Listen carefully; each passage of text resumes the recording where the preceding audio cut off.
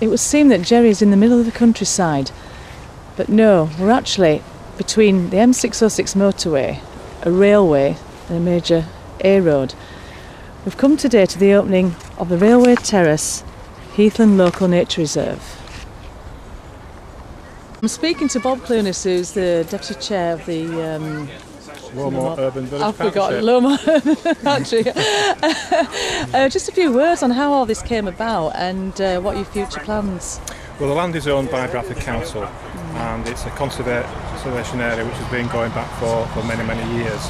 However, this is the first time that Natural England has given local nature reserve status to a piece of land in Bradford. It's been able to do that for the last 60 years, so we're very, very pleased. And the event we've organised today really to celebrate that and also to let people know about the land.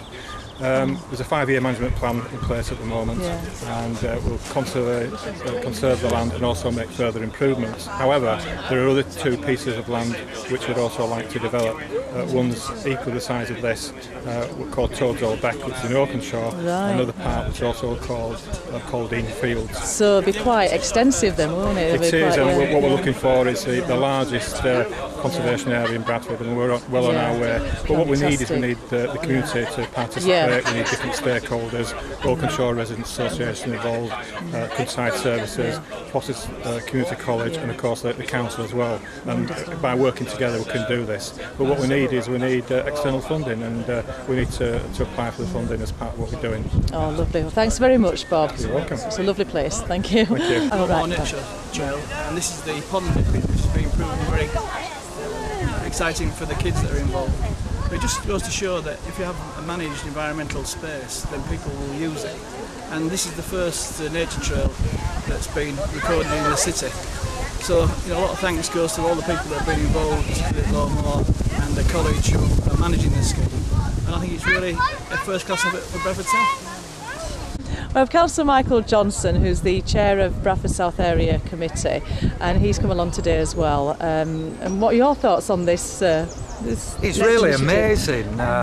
It's the first local nature reserve in Bradford, and to have it in Bradford South is a real first for Bradford. I'm really proud that the area committee that we've been able to help, along with the 3 Labour local walk councillors.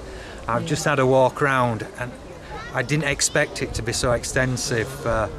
It's really great. It's Thank wonderful, you. isn't it? Thank you. That's all. And, My name's Les Barnett. I'm the founder president, in fact, of the Bradford Urban Wildlife Group, and also the Bradford Botany Group, which is another major group in the area.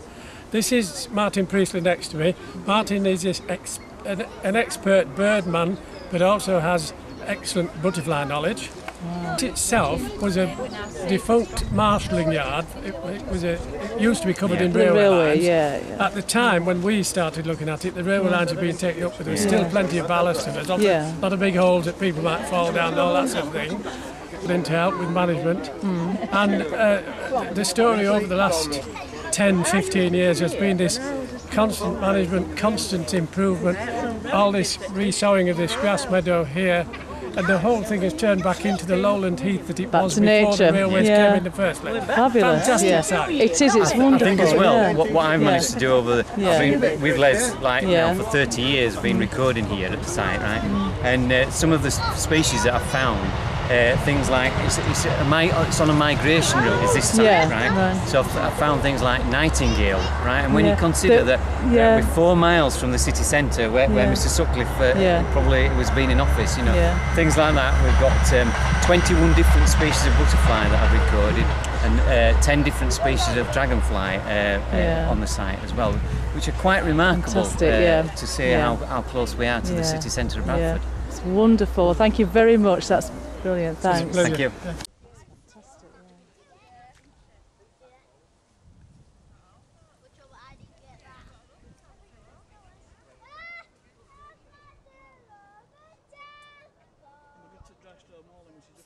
Oh yeah.